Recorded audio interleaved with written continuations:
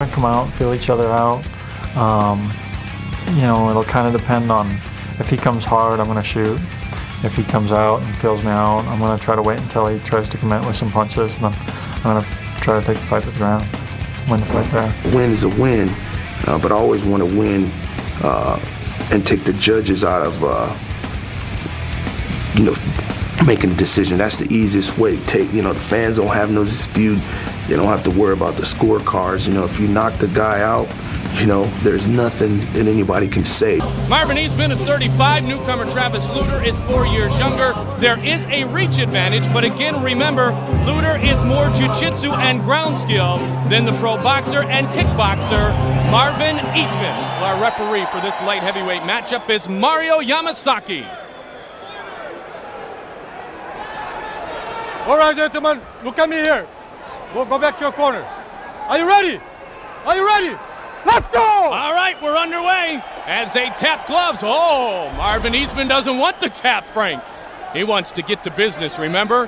His UFC debut against Vitor Belfort suffered a nasty, nasty cut over his eye, kind of the middle of the forehead, and the fight was stopped. Marvin wants some redemption. Lutter wants to show very well today.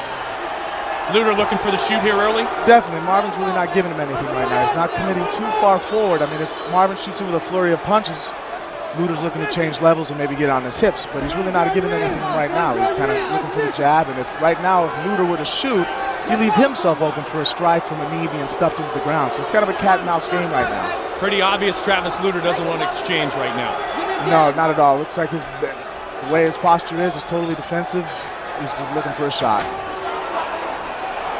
Of course, the danger of Eastman jumping in, that he leaves himself vulnerable to that shot. So a little cat and mouse, as Frank mentioned early on. Marvin Eastman in the white trunks, Travis Lutter in the dark trunks. Just underway. One of 3 5-minute rounds. Combination, and Lutter steps away.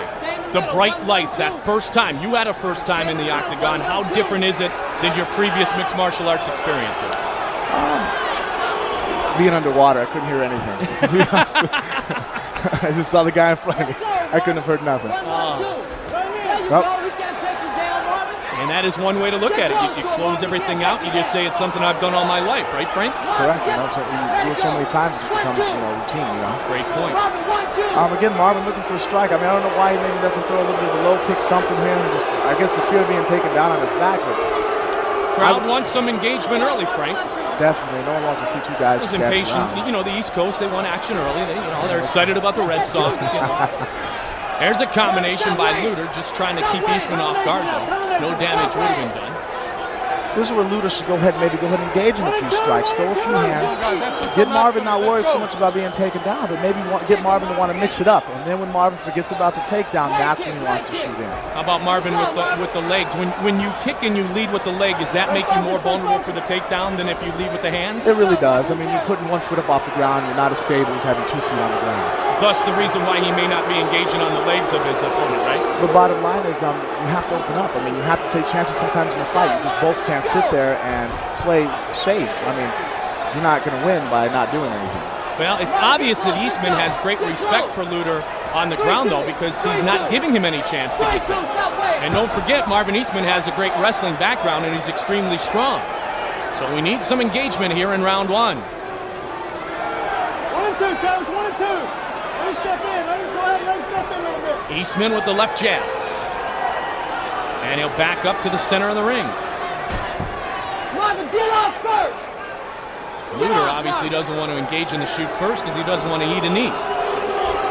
No, he doesn't want to take a bad shot. And, you know, Lutter's kind of basically at this point, I feel Marvin, there we go. Nice inside low kick.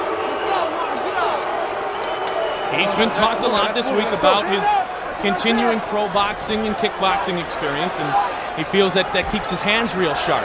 Looking for the combination, Lutter backs right up.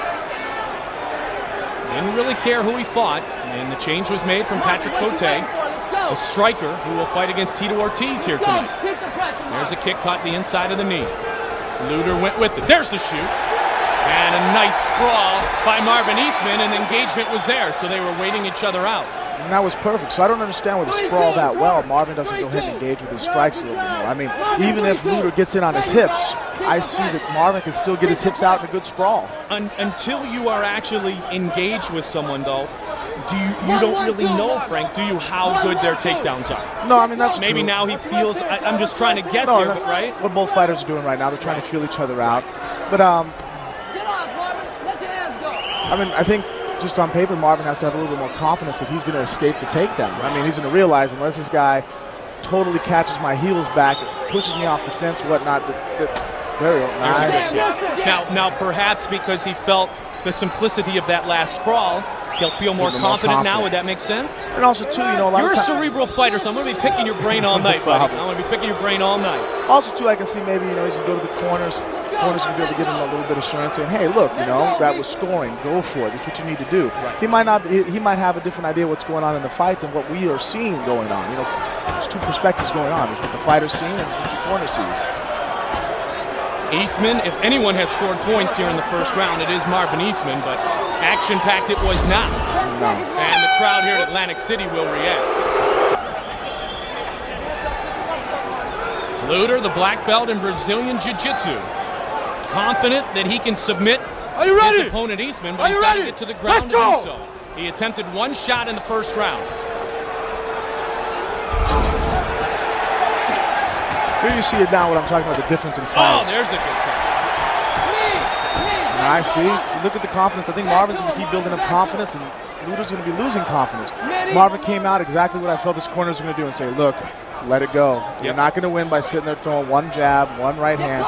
You're the better striker. Throw. This guy is not going to take you down. The difference in confidence you talked about, and a big shot by Travis Lutter. One punch knockout. Can you believe it? No. Oh my goodness. Wow. This goes to show in a fight, anything can happen. I don't think anybody in the world predicted that happening. Travis Lutter knocks out Marvin Eastman. Unbelievable. Wow, I'm impressed. Looked like Marvin came in, dropped his left hand a little bit. He got caught with a straight right hand. In the background, you heard the comment, I thought you were a jiu-jitsu guy. What are you doing knocking out a kickboxer? Wow. Again, look. Oh, yeah, he threw a kick, dropped his hand. Oh. Great shot. Bam! Well, it wasn't so much a straight right hand, but right hand didn't say. Scored on the button.